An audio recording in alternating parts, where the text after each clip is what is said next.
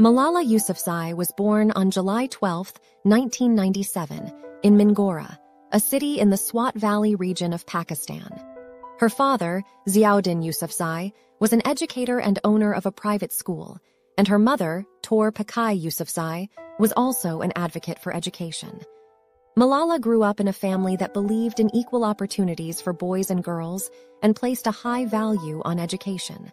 In 2007, when Malala was just 10 years old, the Taliban took control of the Swat Valley and began imposing strict rules that prohibited girls from going to school.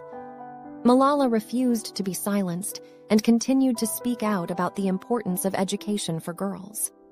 She even wrote a blog for the BBC under a pseudonym, detailing her experiences living under Taliban rule and advocating for girls' education. Malala's blog quickly gained attention, and she began to receive international recognition for her activism. In 2011, she was awarded Pakistan's first National Youth Peace Prize for her work promoting peace and education. The following year, at the age of 15, Malala was targeted by the Taliban for her activism and was shot in the head while on a bus ride home from school. The attack left her critically injured and in need of life-saving medical treatment. Malala was flown to a hospital in Birmingham, England, where she received medical care and rehabilitation for her injuries.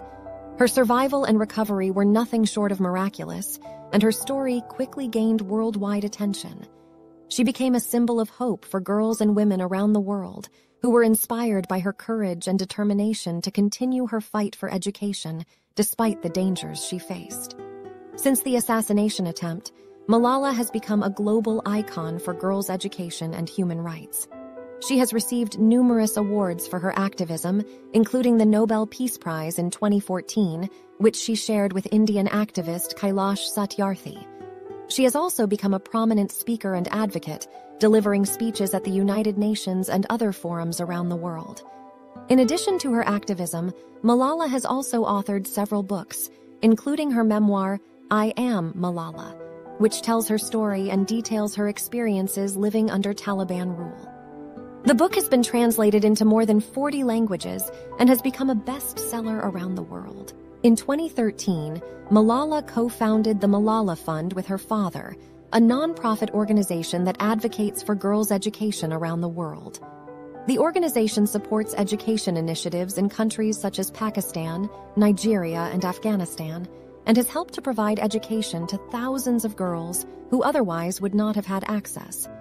Today, Malala continues to be a voice for girls' education and human rights, using her platform to inspire and empower others to make a difference in the world. Her story serves as a powerful reminder of the resilience and strength of the human spirit and the impact that one individual's voice can have on the world.